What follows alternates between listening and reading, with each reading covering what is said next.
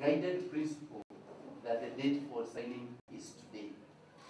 So much as we may not have our members, not even all of you not be able to sign this Tuesday, let us have back the documents that need to be kept by the management. Meaning, if yours is not ready, kindly burn the midnight oil. If your colleagues are ready and signed by money, I will not take you through the technical aspects because I am a very able taking the committee through, because we have done a lot of back and forth discussions up to where we've reached.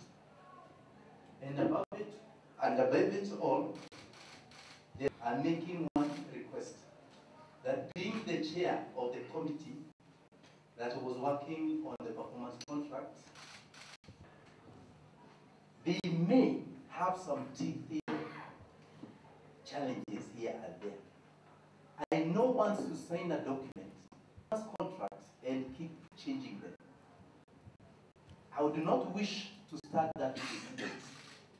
But, Chairman Sir, I'm requesting that kindly you allow the team that is here as senators, with your permission, have to inform the management of areas they see that need some strengthening. Maybe you have overstated your targets, you have to be signed in January. Not in a ceremony, but the Vice Chancellor, as the CEO of the organization, to allow such provisions to be made. This so soon, I'm requesting, on behalf of the committee, that they have been given that window to the management and to us, so that we receive these. Finish as I invite Barnabas. Let me say that we are giving everybody who signs the performance contract, or to call it trimesters, but the word we are using is a term, 3 terms. So the changes we're talking about is after the much rock. Let's take the least or the shortest time possible.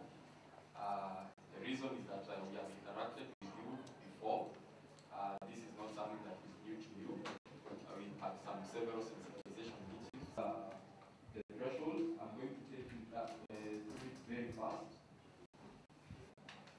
Can you say, I don't have anything to say except I'm the chairman, that the common contracts are executed. This university income by 5%.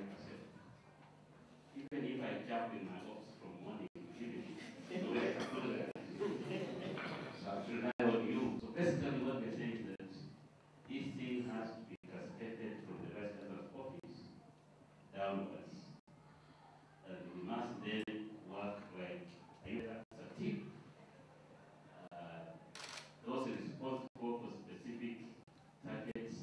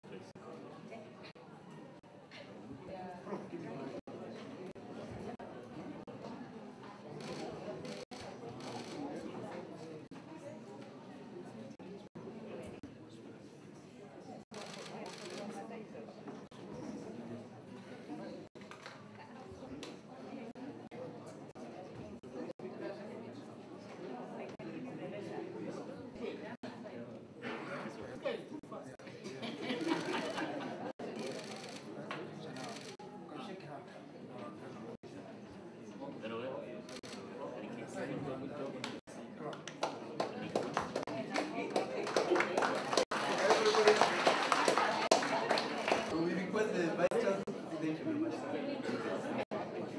We request the DVC to sign, VC.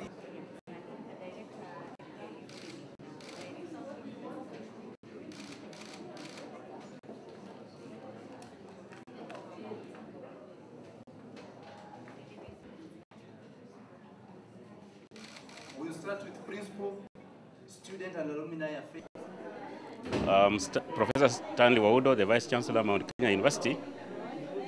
Today, we have just finished having a Senate meeting where we have all the top administrators and the lower level administrators, right from the directors of campuses, heads of departments, directors of directorates, deans of schools, principals, deputy vice chancellor, and the vice chancellor. And we thought that this is an important day that we could combine so that we finish the Senate and also sign performance contracts. Of course, this is not the first time we are doing that, but last year we had to postpone because of the need to modify our tools. And that was done, approved by the council last year, and today was simply signing. And of course, we know the importance of performance contracts. One is that people are given targets. And of course, if you achieve the targets, it means that there's efficiency and effectiveness in the system. And also, once you have effectiveness and efficiency, the service delivery is high. And as a university, we are committed to providing high quality service in training, research, and service provision. Thank you so much. I start? Okay, my name is Professor David Serem, the chair of University Council of Mount Kenya University. I'm here today really to witness a very, very important day in the history of Mount Kenya University. I know they've had this performance contract before, but 2015 they stopped it because they wanted to do a little bit of variation, which they have completed.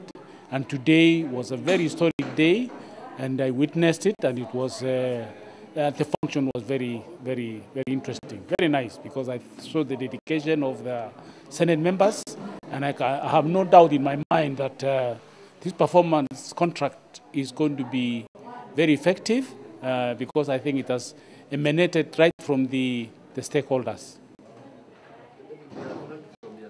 Having served in several public universities, I think I bring a lot of experience, because there are quite a number of things that we have not done right in public universities, which we can do it here in a private university. What I know is that in public universities, there's a lot of bureaucracy. There's so many things that you cannot do, because you have to do this, you have to do this, you have to do this and that. But in public university, when you make a decision, and as long as the decision is right, and it's for the benefit of the students and everyone else, they move on.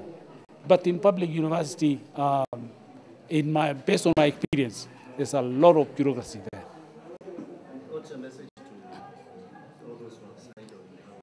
Yeah, I think the message to Senate through the Vice Chancellor is that it should be understood that really what gets measured gets done.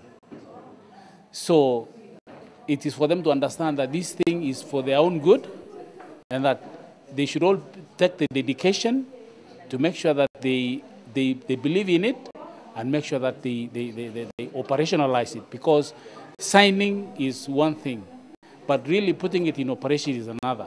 And so I want to encourage everybody to ensure that this performance contract, which has been signed today, is operationalized to the letter. Thank you.